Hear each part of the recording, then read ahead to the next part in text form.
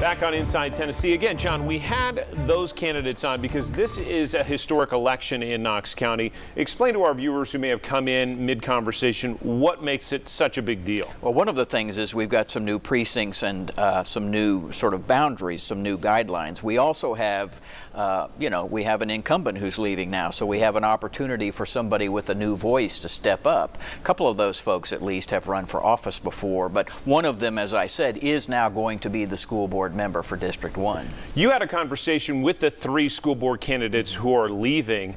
For our viewers who didn't see that, it may have surprised people that they were one term and done. They gave different reasons. One was they didn't like the idea of a partisan race, which we are now going to see. Another said, 2 terms is plenty, and I would agree. I know Reverend Butler prays. I was going to ask the other 3 if they pray as well, because that is not an easy job being on that school board. It is not. They're going to face some tough decisions. Anything that stood out that you think we should understand about District 1 and its voting history?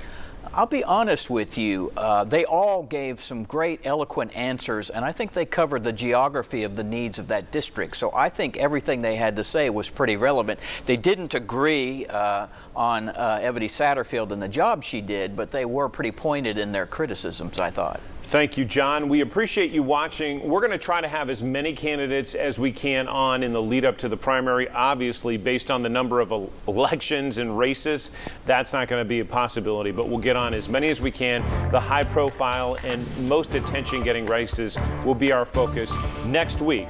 The sheriff's candidates on Inside Tennessee. Have a great weekend.